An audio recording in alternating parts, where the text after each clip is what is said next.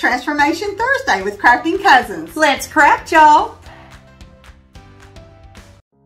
Hey y'all, it's Kay. So today I'm going to be making some winter decor for my home. As you know, I just moved and I have nothing here. I'm going to be using one of these wood rounds that I got from Hobby Lobby. This inspiration ribbon, it's kind of a burlap background with a beautiful blue snowflake on it. It is wired, but I'm going to be taking that out for part of the craft.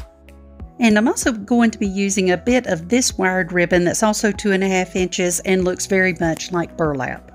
I'm going to be using my go-to gel stain that I got at Hobby Lobby, some Waverly chalk paint in the color Lagoon, and some Waverly chalk paint in the color Plaster. This word that I got at Hobby Lobby, it says hello. It's a thick plastic and it was in the paper department. These wooden letters that I got at the Dollar Tree. One of these wooden snowflakes that I got at Hobby Lobby. They come in a package that contains several. One of these paper brads from Hobby Lobby that is shaped like a snowflake. And finally some E6000 and also my hot glue gun. So the first thing I did was take my pencil and I just drew a line right down the middle of my board.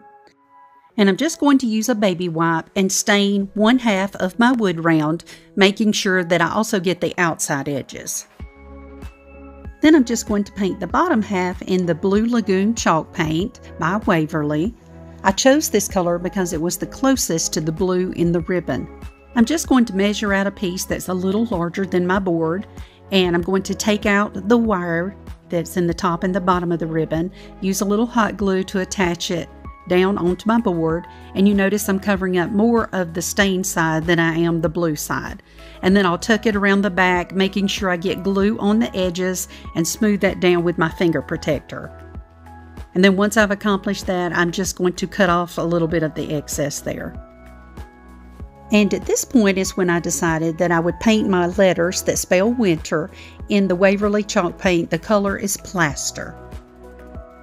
To further dress up the top of my wood round, I'm going to make a very simple bow. I'm going to cut 2 pieces of this ribbon at about 7 inches each, and then I dovetailed the ends, and then I'm coming back with the solid ribbon and I'm going to cut them at about 6 inches each and dovetail the ends. Then I'm going to place them on a diagonal, pinch them in the middle, and then I'll just tie a bit of this jute rope right here in the middle and secure it with some hot glue. Just keeping it really simple for this decor piece. To make a hanger for the back, I'm going to place one of these pop tops from a soda can right in the center with some hot glue.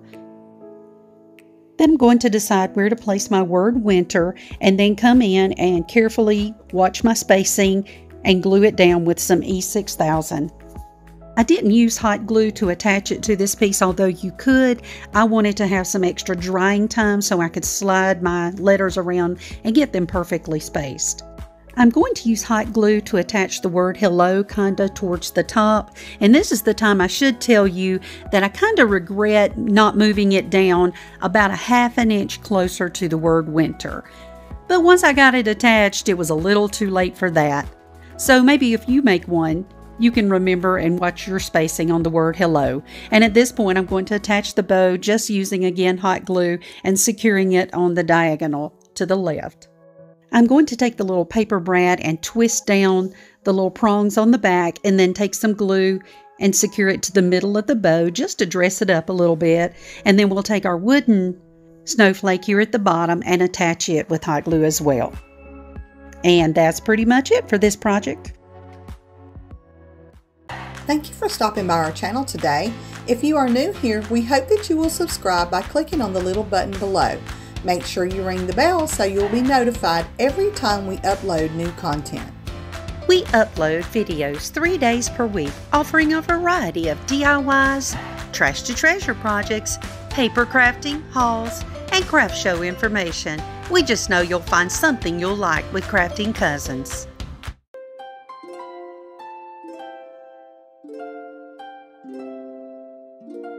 Hey y'all, it's Trish. For this project, we're going to take some bud vases and some various glassware that I got from Goodwill Outlet and turn them into candlesticks. We're going to use a little bit of Waverly chalk paint in plaster and some sandpaper, and we are going to transform these into a set. The first thing I wanted to do was give all of my bud vases a good coat of paint. I chose to use the Waverly in the plaster. I like that little bit of cream to my white. I didn't want it to be stark white. And I wanted to paint each one of them to kind of give them a cohesion, make them look like they belong together. I am always seeing this glassware at the thrift store, and I hate that it ends up going to the landfill a lot of times. And since I don't really use a lot of bud vases, I thought it could be cool to turn them into taper candlesticks. Now, the opening of these are different on all of them. On some of them, it can be smaller than your taper, so you may have to trim down your taper a little bit. And on some of them, the opening is a little bit bigger than the tapers that I was able to find. So you may have to put sand or pebbles or something in them to hold your candle upright. Now, once we get our paint on and it has dried, I'm going to take a piece of sandpaper, and this is just sandpaper that I get from the Dollar Tree, and I'm going to go over and give these a really good distressing. I love this one that has all this detail in it. I wish I could have found more like that. I thought it turned out really pretty. But even these that don't have as much detail turn out really pretty once you start distressing and getting down to the glass. It makes them all look the same and looks like that they were meant to be, that you meant to have these different shapes and sizes together. And I was really happy with how they turned out. I'm just going over them and distressing them as much as I like, and that is the key to it. You do what is to your taste. If you don't want to distress them, you really don't even have to do that. So I'm going to finish these up, and then we will add our candles. Now that we have them the way we want them, all we're going to do is add our candles in. You see that I have to push some of them down in there. And then for this one, the opening was a little bit too big. So I just took a bag of this sand that I got from the Dollar Tree, and I ended up putting the whole bag in there. And it holds my candle upright and makes it fit in there, and it gives it some lift. Now on this one, the opening was a little bit too small, so I just took a knife and trimmed down my candle, and once I put it in there, my set was finished.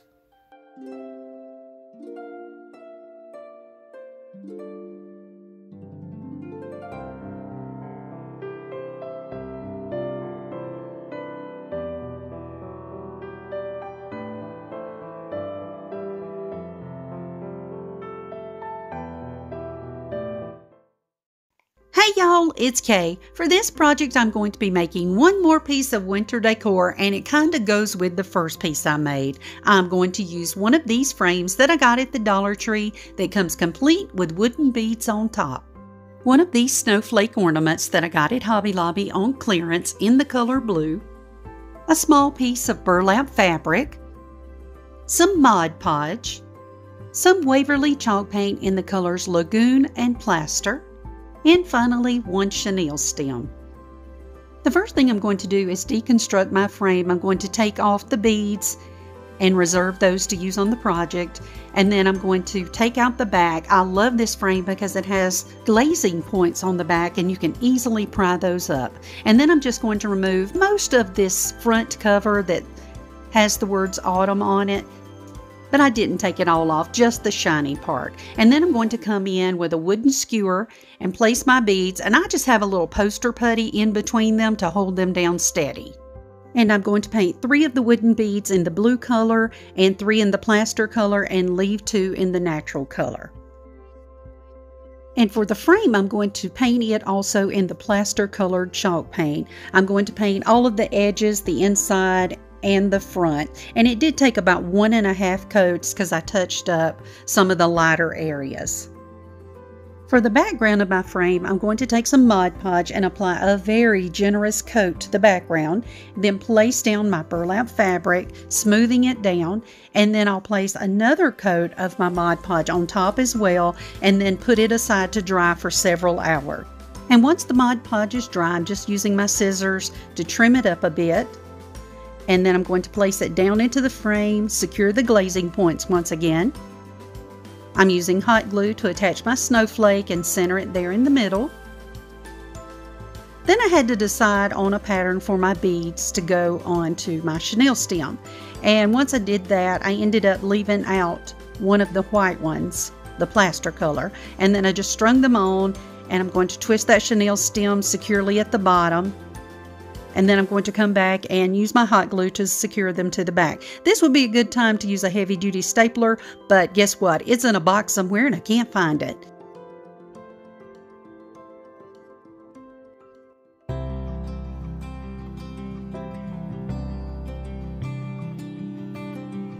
Hey y'all, it's Trish. For this project, we're going to use these two little signs that I got from Goodwill Outlet. They came as a set and I got them for 59¢. Some Waverly chalk paint in plaster, some wording that I cut out using my Cricut. I'll put a link to the SVG file down below if you would like to have a copy of it. And I'll also put a PDF of the wording. If you don't have a cutting machine, you can always print out the wording and use the pencil method to transfer this to your project and then just fill it in with a black marker. I'm going to use this line drawing that I have. I'll also put a link to it in the description box. A black permanent marker, you can use any brand, a Jot permanent marker, and a pencil. So the first thing I wanted to do was paint the top of my signs with my plaster Waverly chalk paint. Now I chose not to sand this down. I probably could have took some of that dark color off and it might have only taken one coat instead of two, but I really liked the texture that was on the top of these, and once this paint dried on top of that texture, it looked almost like linen and I really loved that effect.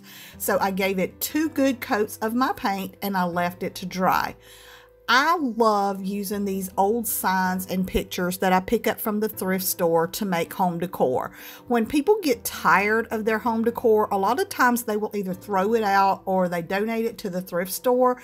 And I love showing you how you can use a little bit of paint and a little bit of imagination and turn it into something that fits your current taste.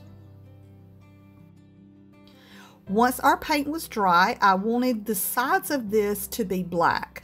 I started to use paint and a paintbrush, but I was afraid that I would bleed it over to the top of it. You know how your brush kind of bleeds over? You can see that it did it here with the plaster paint, and I didn't want that to happen. So I just grabbed a black permanent marker, and this worked perfectly. It filled in so easily and it looked great, and I didn't have any bleeding whatsoever. So I did all 4 sides of both of my pictures and then I moved on. Now I want to transfer my line drawing onto one of my boards, and the method I chose to use is the pencil method. It's the one that we all used in grade school, where you just scribble on the back of it with a pencil, then you lay it onto your project and trace over it, and it's going to transfer the lines or the wording, if that's what you're doing, onto your project, and then you can just fill it in with paint or a marker. I love these line drawings, abstract art. I always have, and I thought this piece perfectly fit what I had in mind. Once I got my lines transferred over, I'm just using a permanent marker, and this is more of a fine tip one, and filling them in. This is so easy to do and it goes so fast. I just love how it turns out looking, and it doesn't matter if you have some starts and stops in your marker, because then it makes it look like you actually drew this on instead of tracing it, and I just love the effect that it has. Now we're going to transfer our wording onto our sign.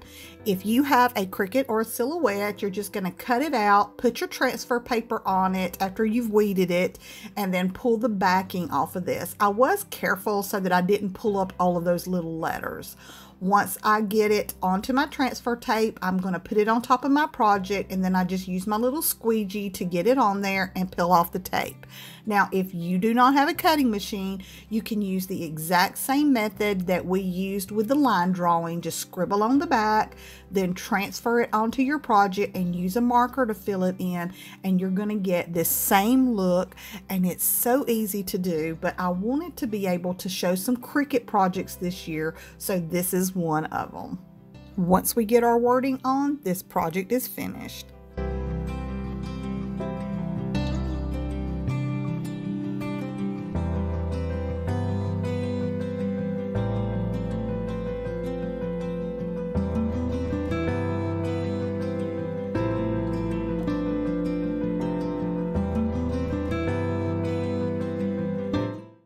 you so much for watching today. If you saw something you liked, we hope you'll give us a big thumbs up. Leave us a comment and let us know what you think and if you have any suggestions. We just love hearing from y'all, and it really does help our channel grow. We would love for you to tune in all week for Made It Mondays, Wildcard Wednesdays, and then finish off the week with Craft Chat on Saturday mornings. Bye, y'all!